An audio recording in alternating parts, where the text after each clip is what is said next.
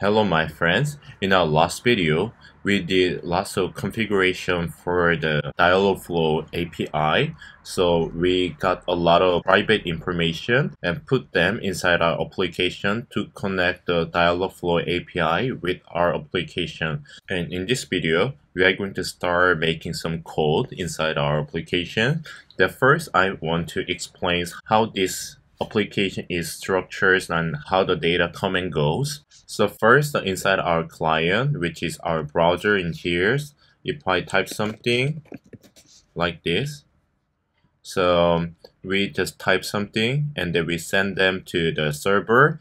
But inside the server, there are two routes based on which kind of action we take inside our client. It will be separated into two routes. So after getting some requests from the client, the server will also give some request into the API. And then this dialog API first take care of the request, and after dealing with all of them, this will give the response back to the server and then client. And inside the client, we will just show the response inside our browser. So this is how the data flow inside our application with Dialogflow. So we scroll down. So there are some steps that we need to do in this video. So first, we will make two brief routes. So I say that inside our server, we will have these two routes. So if I first explains what is this two route is, there is a text query route. This one is if we type something normal, it will go to the text query route. So if I just type something like hello, well, how are you, it will give me just a normal text back. But if I just refresh this page, even though I didn't type anything, it actually gave me some information like Jonah's website and nice to meet you. So these kind of things that use this event query route. So this one means that without type something can be triggered with predefined event. So inside our Dialogflow, the website, so we just predefine something like the event in here, introduce my website, and then I type this is John Ann's website, nice to meet you. So this one is same as this one. So whenever this page starts, so I will trigger this event so I can get this response back. So this one needs to use this event query route. So there we will use these two routes to make this application. So first we are going to make this text query route in this video. So we will turn on our text editors. First we go to routes and then Dialogflow in here. We are going to make the routes, these two routes inside the Dialogflow in here. Before we stop typing something in here, we have a lot of the dependencies in here for this application. Like inside, if you see this package.json, you can see a lot of dependencies like this. So to download these dependencies, we need to type just the install npm install and enter. And we also have some dependency inside the client for the inside the client in here. So we can also download these dependencies for client right now. So to do that, so first we need to change our directories, cd client, and then in here we will type npm install again to download the dependencies for the front end. So now we downloaded all of the dependencies that we need for this application. So let's go back to our root directories, and so in here, so now we go back to our Dialogflow, the file inside of routes. So in here, we will make two routes. One is the text query route, text query Laos, and the other one is event query Lao. Okay, first for this the text query Laos, so I'm going to use a router that comes from the Express module. So router, and then we will use the post request. We don't have our front end yet, but inside our front end, later when we type something like this, we will send the request. That's the endpoint will be API, Dialogflow, and this one is text query, so just a text query like this. If we use this router, we don't need to type this one, so we can just put this one inside index.js in here, so like this. I already wrote this one in here. So when we send a request from our front end, first we will find API and dialog, and then we will go to this folder, server and Laos and Dialogflow, which is server, Laos and Dialogflow, and then we will find this last endpoint name. So after that, we are going to call the callback function, then request and response like this. And in here, we are going to do something to send some information we got from the client into the Dialogflow API by explaining again in here. So we need to send some information that comes from the client to Dialogflow API. So in here, we need to know how to send some information into Dialogflow API. To know that, first we need to refer to the Dialogflow, the website, which is this one, Dialogflow npm website. So inside this Google, we can just type Dialogflow npm. So we can go inside this one. So if we scroll down, this one is for the Node.js client, the Dialogflow API. Scroll down. So there is a documentation how we can use this Dialogflow API. So we will just copy all of them, and then we can just put everything in here. We already downloaded this dependency, so if we see this package.json, we already have this Dialogflow dependency. So we just put them in here, put this one in here, and send a query to the Dialogflow agents and return the query wizard. Maybe we don't need this one. So when we send the request to the Dialogflow API, we actually need to create a new session. So we put them up in here, maybe with this explanation. Okay, put them in here. So to create a new session, we need the project ID, but inside the dev.js, we already have this Dialogflow session ID and then project ID. For the session ID, you can change anything like hello or hello session or anything you want. But for me, I will just do both session. So we will bring these two, Google project ID and Dialogflow session ID.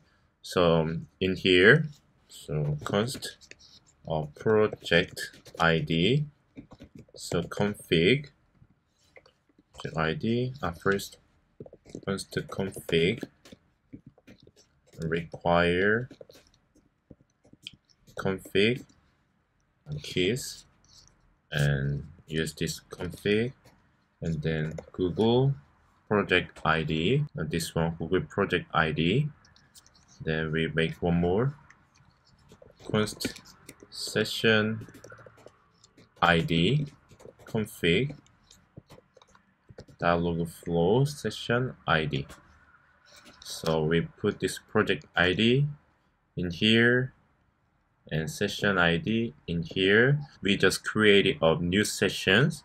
So we already made the session ID, so we can delete this one and we can delete this part too. So this one we put so we put the session path.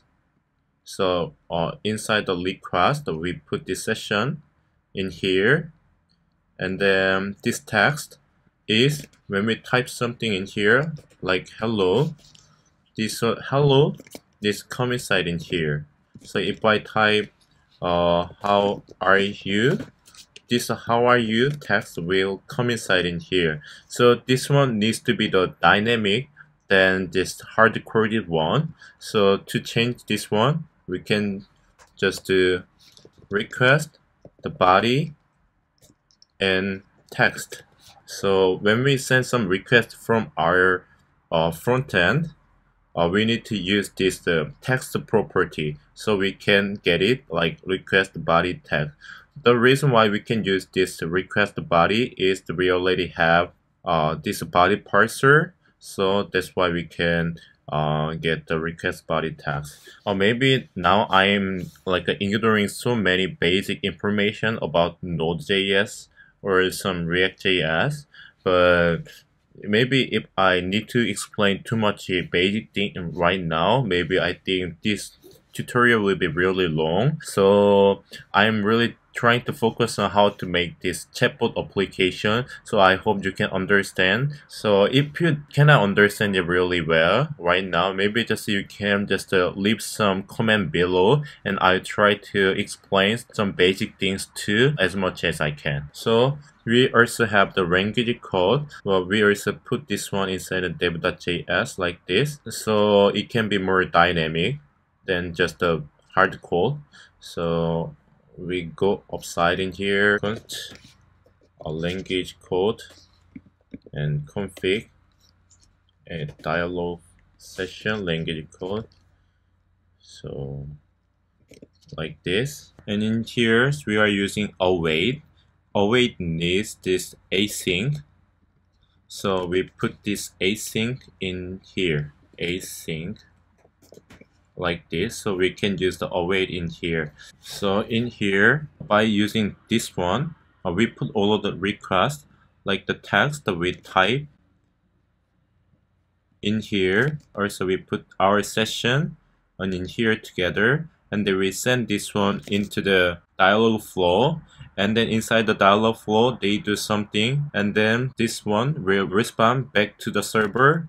This is this part. So inside this response, there is some information we need to show inside our client, which is the browser. So rather than we just print out the response, we will just send this response back to our front end. So to do that, we can just do send and this result in here, so like this. So we finished making this text query route. So now first I want to use this route to send some information into the Dialogflow. So to do that, we actually need the postman, because we don't have this client yet because we didn't make any React things in here.